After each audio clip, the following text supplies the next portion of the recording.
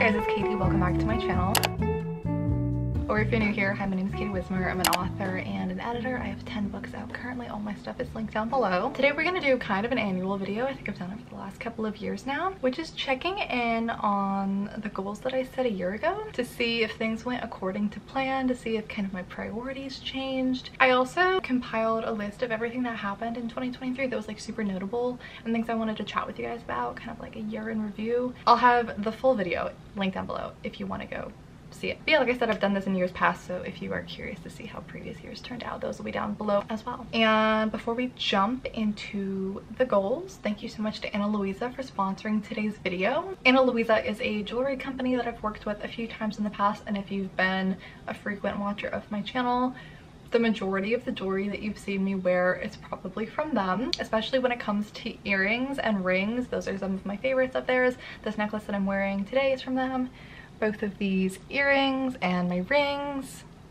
You can't really see this guy's little snake. Very on brand for the Marionettes series. I've gifted several people things from them before. I just think they're a really great option if you're looking for a high quality but more affordable jewelry brand. Their designs start at just $39 and they have such a wide range of styles. There's definitely something for everyone. And if you're in the US, you get free and fast shipping. They offer free shipping with exchanges, so it's super easy, which is so helpful when you're buying something online. It's really hard to tell the size of things if you're gonna like it. They also have a worry-free guarantee, so you automatically have a 2-year warranty on any of your pieces from them. If there are any pieces that you've seen on me that you want to know the specific name of because you're interested in, feel free to let me know. Their mood ring is one of my favorites, and right now I'm really loving these ones I have in my second haul. It's like 3 stars. If you're interested in checking them out, make sure to use my link down below in the description, and my code Katesbookdate 20 will get you 20% off. Also, in the past when I worked with them, I remember them mostly having gold jewelry, and the last couple of times that I've checked their website,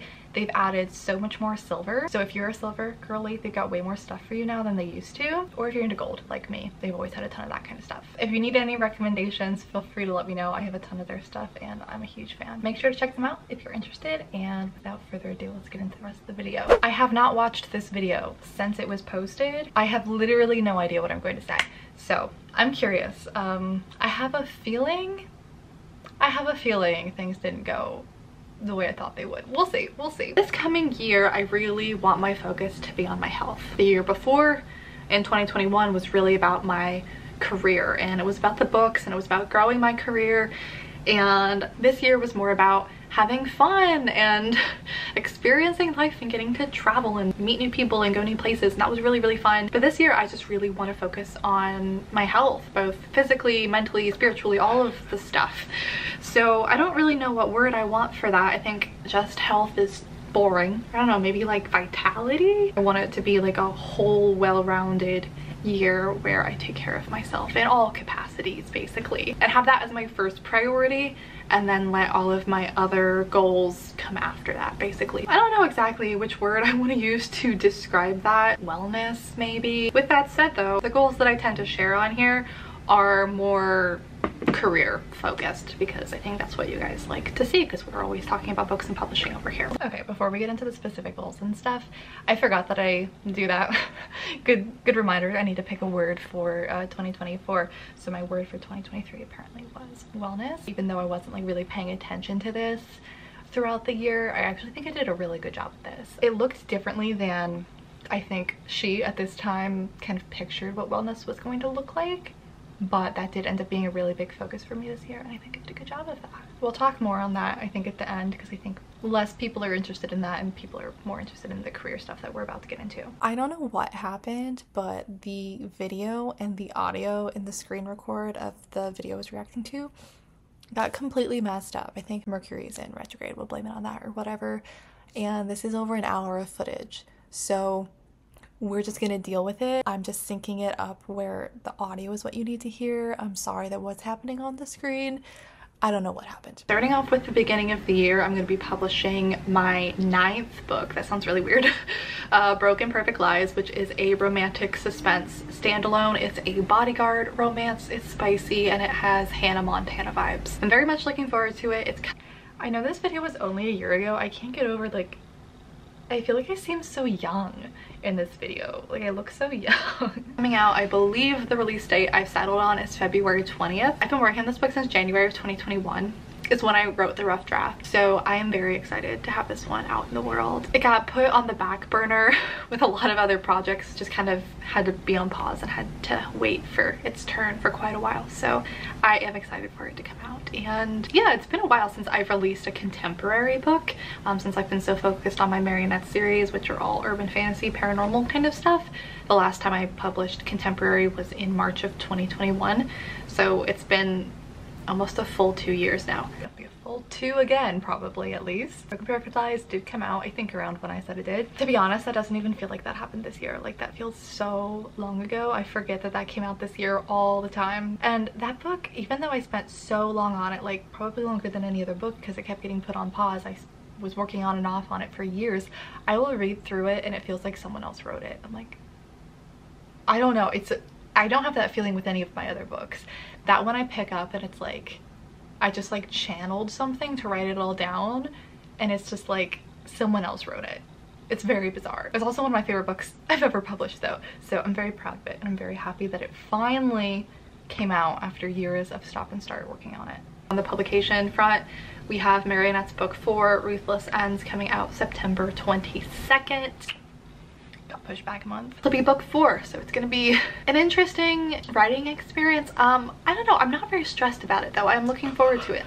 I don't have as clear of a picture for this book as I did for book 3, but I'm not stressed about that. I'm more kind of like excited to see where the ideas that I do have for this book take me, and we'll see. That makes it sound like I don't know what's gonna happen in this book. I do, but things along the way always surprise me. She had no idea.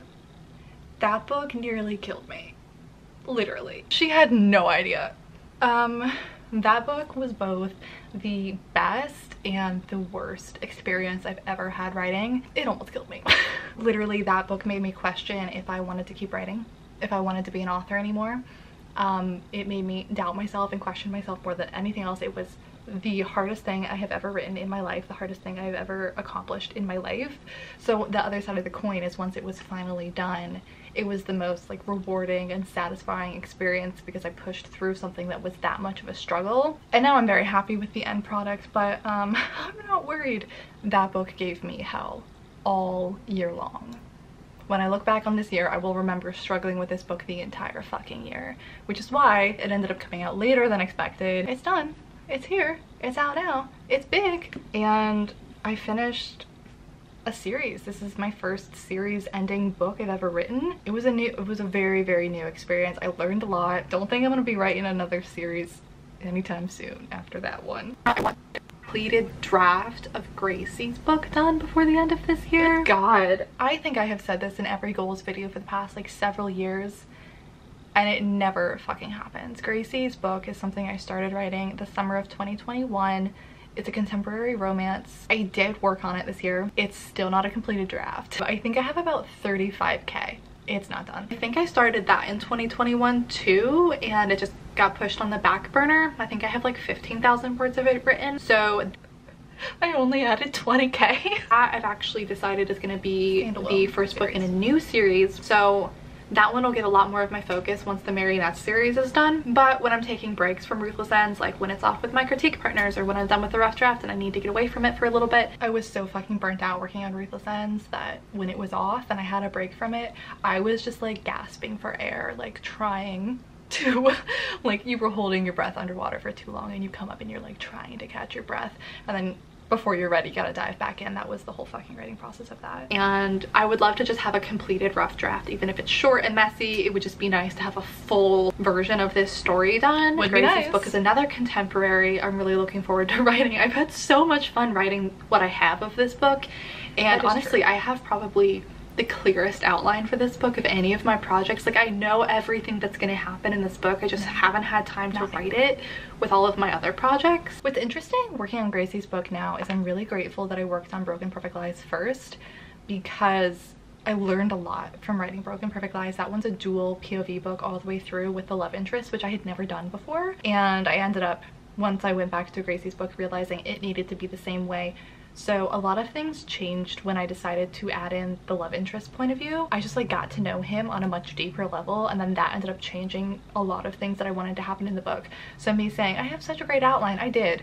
That outline is out the door. We're not writing the book that way anymore, which is part of the reason I got slowed down on that book. I got stuck, but I think the book's gonna be a lot better for it. Next on my list, kind of going back into health and looking after myself, is I want to take more breaks from editing clients during the year. What I tend to do is I take on 2 clients a month, which is definitely cutting back from previous years, but for this past year I do that every single month, and then it's not until like November or December that I finally take off a couple of weeks, or I always take off the second half of December. And so I just like work continuously all year long, and then I'm like, okay, at the end of the year, here's a month off as a treat. So that just leads to me feeling like burnt out and stressed, and by the end of the year I am so sick of working on editing client work, and I don't think I would get that like over it and burnt out of client work if I would just take a couple of smaller breaks. I did this. Amazing. I actually accomplished one of these goals. I did this several times, which like thank God, because I needed that extra time and like extra break and peace of mind when I was struggling with Ruthless Ends. I'd have to pull up my editing spreadsheet with a list of dates and such, but I want to say I took off like several months, especially like in the summertime, and some months I didn't even plan on taking off, but clients needed to reschedule or cancel or whatever, and every single time that happened, it ended up being for the best. It ended up working out. Like I really actually needed that month off and I hadn't planned for it.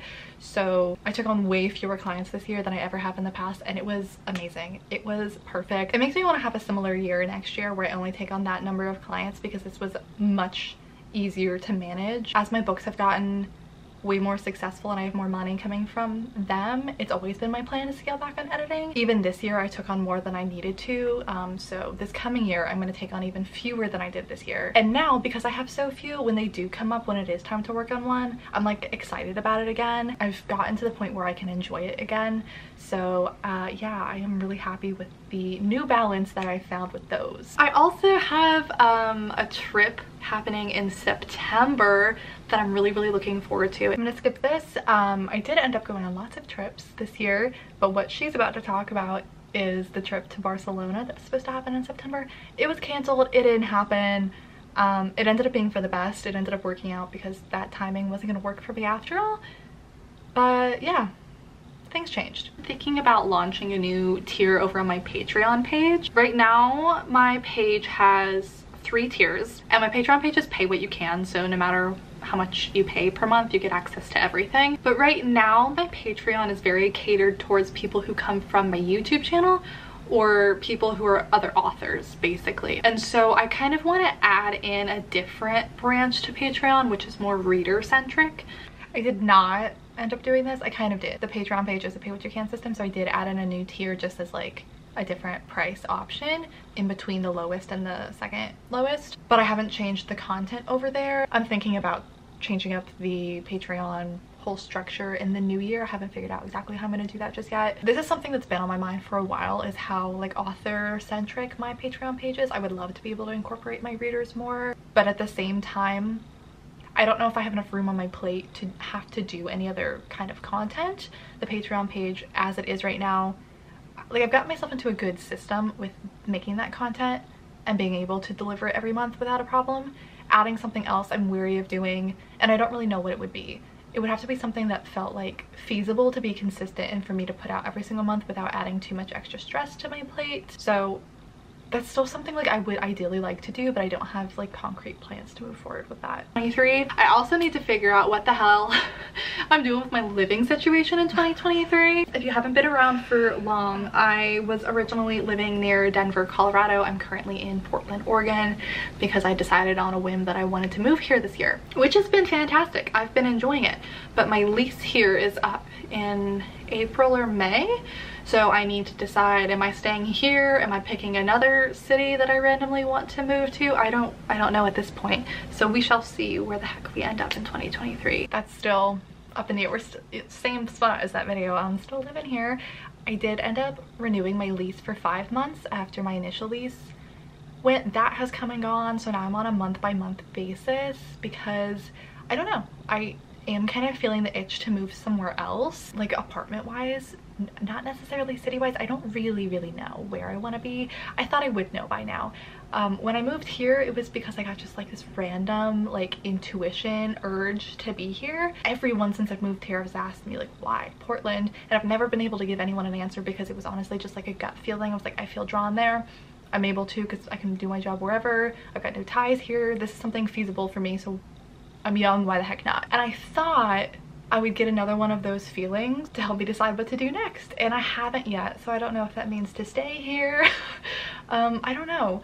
So I have been looking at houses. Ideally, I would like to buy something instead of continuing to rent. I still own my condo back in Colorado. I don't want to live there anymore though. Right now it's a rental property. So it's kind of complicated with like mortgages, interest rates, the market. I don't want to keep throwing my money down the drain with rent. I don't want to live in that condo anymore. I also don't really want to sell it because that's like the most valuable thing that I have that's gone up in value so much since I bought it in 2019. Am I gonna get approved for a loan if I want to buy another house though?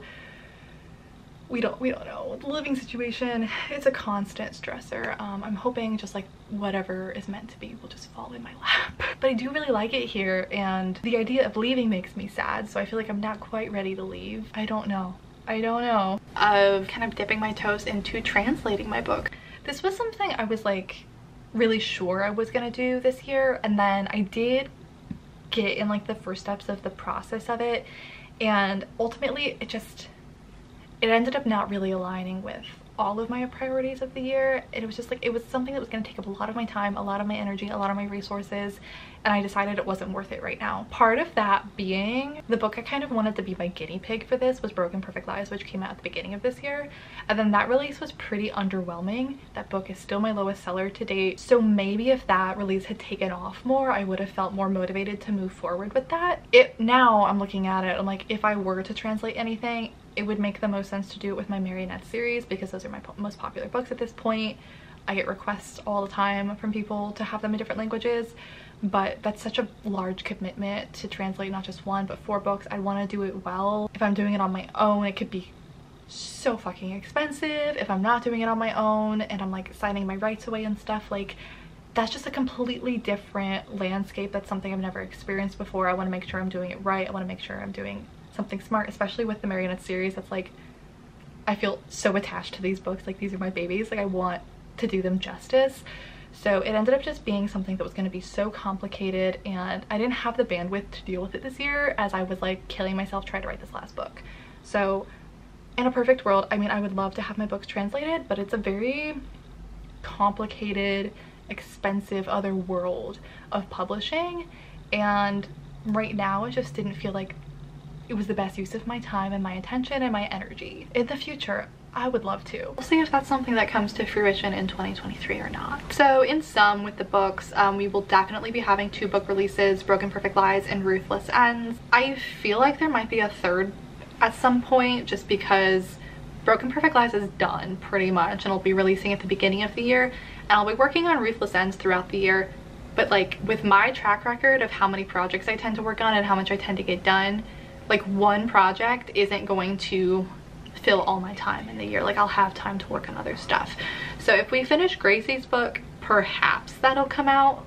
I don't really know. Because that's going to be the first book in a new series too, maybe we'll just start working on book 2 in that series. I don't know if I'm going to want to wait until I have a couple of books in that series and do more of a quick release with those. I don't really know what the plan is with that series just yet. That is true for Gracie's book. My plan is not to release that right away once I do finally finish it. I would rather have book 2 at least like pretty far along in the process before publishing book 1. They're going to be interconnected standalones. You won't have to read them in order. It's not a series like the Marionettes, but it is something that I would want to release the books in that series pretty quickly.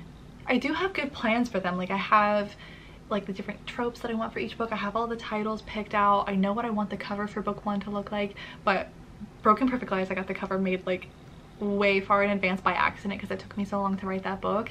And since Gracie's book is taking me so long, I'm like forcing myself to wait to make the cover. I'm not making any plans until I have a finished book 1 in my hands. Then we'll figure out what the heck we're gonna do. The market changes so quickly. It's just like, with how slowly I'm moving these days, it's really hard to make plans because it might be the perfect plan for right now, but then if I don't publish for 2 years, the market could look so fucking different. I don't know why I'm swearing at you so much today. I'm sorry. It's hard to make plans because things could look very different. When it comes to like health stuff, something I'm working on right now is really balancing my hormones, and I've been working on cycle syncing when it comes to what I'm eating and my workouts. I'm really trying to regulate my system by like going to sleep at the same time and waking up at the same time. I've been doing acupressure every day, which I've been really liking. I've been trying to walk more, trying to lower my cortisol levels, which means I am trying so hard to cut back on the caffeine. This is half decaf. I'm trying to cut out the energy drinks altogether. I've been really good this year with the amount of alcohol I've been drinking. That was a goal for 2022. I'm trying to get back into being better about strength training. I will say I feel like I was on a really good track with a lot of those things for a while, and I kind of fell off, then I got back on, and then kind of fell off. So right now I'm in like a I kind of fell off period. I didn't have the energy drinks for a couple of months, and I am good about like if I go out and I get a coffee, I'll get it like half decaf or something, and I'm back on my energy drink kick. Honestly, just kind of lately I've gotten back on it. I don't know what caused that. It's not great. It's not affecting me as badly as it had been at that point when I like needed to cut back, but I am getting better about not like going out and getting a coffee that has several shots of espresso in it and then also having an energy drink in the same day. I think that's where things got like pretty bad for me. The alcohol, yeah, it's a work in progress. When I was in college, I used to lift weights, and I would go to the gym pretty much every single day, and I was just very strong, and I just felt good. I'm not particularly enjoying lifting weights at this point in my life, so I'm just kind of experimenting and trying other kinds of workouts. I've really been enjoying Pilates and bar. I've always loved yoga, so I've just kind of been experimenting more with like body weight style workouts and just trying to figure out like what I enjoy right now, because that's my #1 priority when it comes to exercise, is being consistent with it, but also just enjoying what I do. So I would love to see if I'm able to get to that point where I feel as strong as I did when I used to lift weights with doing what I'm doing now, basically. The working out thing is interesting. I have been trying to get more into strength training again, and like she was saying, it's so weird, especially with my whole life like documented on here, to look back and my earlier life. I used to really favor very high intensity, very hard workouts. I would do like HIIT, and I would lift really heavy. Like I wanted to feel like I was gonna die in my workouts. Like I had like like I was pushing hard all the time, and I enjoyed it. It's taken some time to kind of accept that what feels good for my body and what's like healthy for my body at 27 doesn't look the same as it did at 19. So I'm still kind of like figuring out that. I am getting more into strength training again, not the like heavy lifting that I used to do. I'm like starting to slowly incorporate those more high intensity workouts back in, but like not as hard as I used to do and not as often as I used to do. It's weird getting older and having to like accept that you can't just like do the same things all the time. Like now I really love walking, like just like walking a ton. It feels good, and it's low impact. When in the past I used to be like doing these crazy sprints on the treadmill in the gym. It's so funny to look back at what I used to do and compare it to now, but we're finding a good like medium. I also really enjoyed meeting up with Jesse and Sarah earlier this year for that conference, so I would love to do another kind of like writing retreat meetup with other authors. This light, I was trying to squeeze it in before the sun went down, and even though the sun is technically still up, it's just so dark today. I actually ended up meeting more of those goals than I expected. As far as the writing retreat thing, I did end up going on a writing retreat in July up in Seattle and met a ton of new people. That was so fun. I thought I might split this into 2 videos, but honestly we'll just squeeze it in here at the end, because all of the kind of like final thought wrap up things will be easy to go off of here. So I made just kind of a list of like things that happened in 2023, honestly, to kind of remind myself. 2023 overall was honestly the hardest year I've had in a really long time, and I don't know how noticeable that was for you online. I kind of tried to keep it to myself as I was struggling with some personal stuff. It was a really hard year for me. I really struggled this year. So I made this list to kind of like remind myself that good things happened this year too. But overall, honestly, what 2023 taught me, or just kind of reminded me, is that success and healing and growth, it's not linear, because 2023 felt like 2021, 2022, I felt like I was like on this amazing trajectory. My career was growing, like everything was going great. 2023, it felt like a dip. It felt like I took a step backwards. I really struggled this year. You may have noticed I posted not very many videos this year, and part of it was that like I didn't want an audience as I was struggling. So with that said, some of the good things from this year, I can't even believe some of these things happened this year. Like, it just feels so far away. I dyed my hair all of these crazy colors this year, which is something I kind of like always wanted to do, but was kind of like afraid to. Didn't really feel like it fit my personality. It was hot pink for a while, it was red, I had blue. Not all of it, I like dyed kind of like under here, and I did it myself. I fucked up my hair real bad from that. But it was something so just like fun for me to do, and something so out of my comfort zone. I published Broken Perfect Lies back in February, which is a book that I'm so proud of. It's the book of mine that I wish more people would read. It hasn't had its moment yet. I hope it will, maybe next year. A good friend of mine came to see me in March. Caitlin and I have actually been friends since middle school. I think we met in 7th grade or maybe 8th grade. We were around 13, so we have been friends for 14 years now, longer than we were not friends in our lives. So shout out to Caitlin. She is now a teacher, so she came to see me. I think it was their spring break, and I took her to do some of the kind of like touristy things in Portland. Took her to like Multnomah Falls and things like that, and just like having someone use their time off to come see me, I appreciated that so much. My family came to see me in May, took them around to do some fun things, took them to some of my favorite places in Portland, took them to like the Japanese garden and stuff like that. That was really fun. I went home in June to see my mom for her birthday, and we ended up going paragliding, which if you don't know, you're like strapped to this like parachute kind of thing, and you jump off the top of a mountain and you just like fly around, and it was so much fun. I've been an adrenaline junkie my entire life, but I've kind of lost that a little bit as I've gotten older, and doing that, like I felt like a teenager again. I was like, oh my god, like I forgot how much I love doing this stuff. I want to start doing stuff like this again. That was so much fun. If you ever have the opportunity to do it, would highly recommend. My mom wanted to do it for her birthday because she's afraid of heights. Like, can't even go over a bridge, afraid of heights. She wanted to like conquer this fear. So if my mom can do it, any of you can too. So it was really fun for me, but it was also just really fun to be a part of that for her, because I know that was a big deal for her. Then my friend Paige came to see me in July. I got to take her around Portland and do some things. I'm so thankful that so many people made the trip out here to see me. So she and I hung out in Portland for a little bit, then we ended up driving up to Seattle.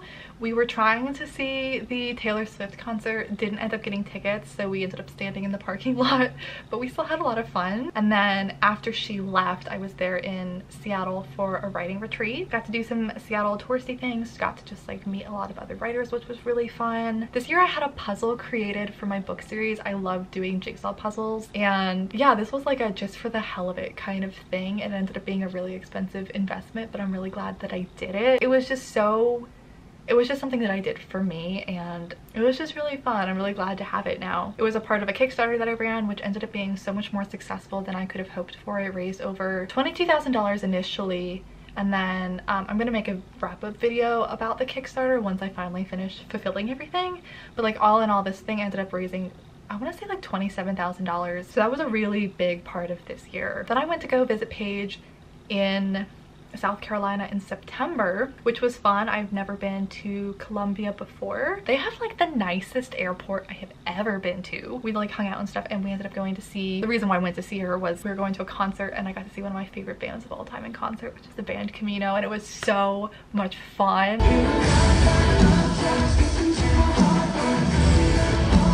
I want to see them again so badly. I love concerts, and especially like smaller concerts like that I think are so much more fun. I used to go so often, and I just like don't anymore, and that was another thing that being at it, I was like, god, I wish I did this more often again. Then in October, Ruthless Ends came out. Finished the Marionettes series, which this was like the thing that I had been struggling with all year long writing this book. So for it to finally come out was this huge weight off my shoulders, this huge relief, this huge accomplishment. It's been a huge stepping stone in my career having a completed series. The like return on investment has kicked up to a whole other degree for me now that the series is complete.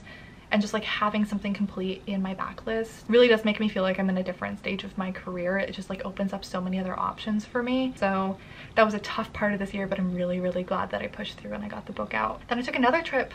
Like I said, I was just like going back and forth a lot in November to spend my birthday with my family, which was super fun. I felt bad. I hadn't been home since June at that point, so it'd been about 6 months. So I was really glad I got back to see everybody. Finally got myself a Christmas tree this year. Lived on my own for like over 5 years. I've never gotten a Christmas tree. Finally got one this year. My family is taking a trip to see me in December. They will be here in a couple of days actually. We will be driving up to Seattle. We're gonna go to a Kraken game. We'll spend New Year's Eve together. It should be really fun. I'm gonna take them around to do some stuff in Seattle and a few more like career things. A book box made special editions of the Marionettes books. The first 2 are in their quarterly box. You might still be able to get it right now depending on when you're watching this video. It'll be in their winter subscription box. They're going to complete the series so you can get all 4 as well, which was just like really, really cool to have that opportunity and to get like new covers and new character art made. They've got patterned end papers and sprayed edges and just like all of these really fancy things, and I didn't have to pay for it.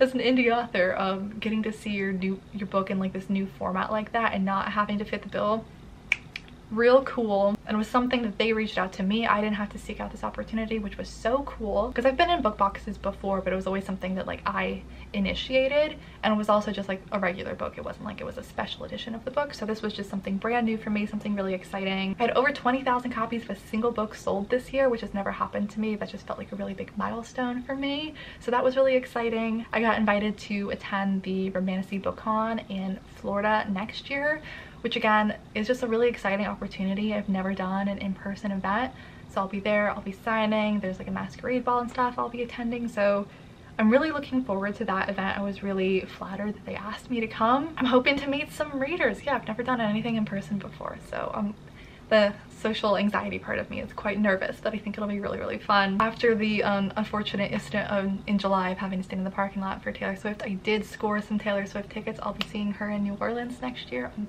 so excited. I was so disappointed not to go this year, so I'm very, very excited to have gotten tickets. And all in all, I just made a lot of new friends this year. Yeah, it was exciting. I made friends who are other authors. I've made friends who are not. I've made some vegan friends, which is really cool for me because before that, honestly, I was the only vegan that I knew. So being able to connect with people about that is really cool.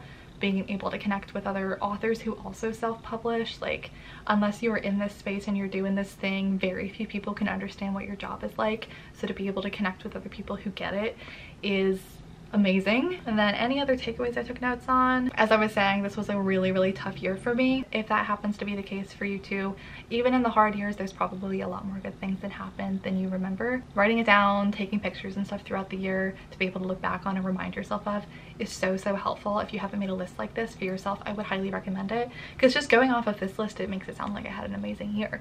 And a lot of these things I just kind of took for granted or I forgot about. If you're focusing on the negative, it's gonna feel like the whole year was negative.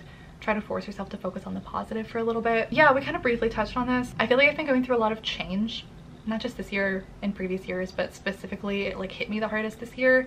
And going through that while having your entire life online, not just in this present moment, but I have my whole life on this channel since I was 19. It's tough.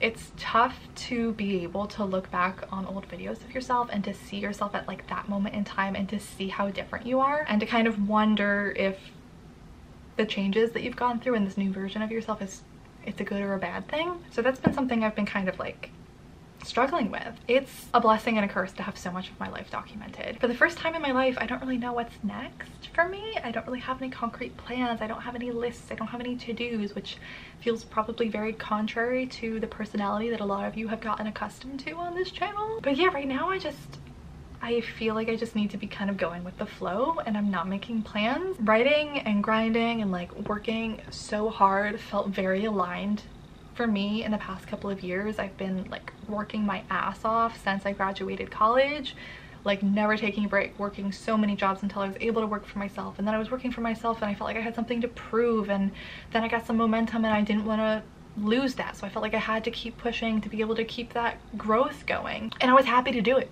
The writing and the grinding and the pushing myself to my absolute limit, I was happy to do it. I was working an insane number of hours and I was smiling, like I loved it, because I just felt this like sureness, this certainty that was aligned for me. It felt aligned for me. It felt like that was the path that I was supposed to be on for those years.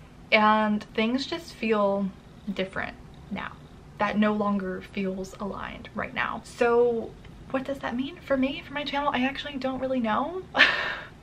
I don't really know where this new path is going to take me, and we're just kind of along for the ride and we're gonna see. It's been a quieter year for me because I've spent a lot of this year working on myself and doing this like internal work, which doesn't really translate well to vlogging and sharing my life because most of what I'm doing is in my head, trying to work past old limiting beliefs and digging out that old trauma I never wanted to deal with before and trying to heal from it. So all in all, I'm honestly so grateful that the seeds that I've planted in previous years from those like write and grind years have been enough to sustain me through this year and last year, honestly, while I was going through all of this, because those seeds that I planted in the past have been able to like financially support me through this time of my life when the amount of work that I feel like capable of doing is so much less than I did before. And that makes making content kind of hard because I feel like I built this channel off of people enjoying watching me be productive and people getting inspired from seeing me work so much, and like that motivated them to do more.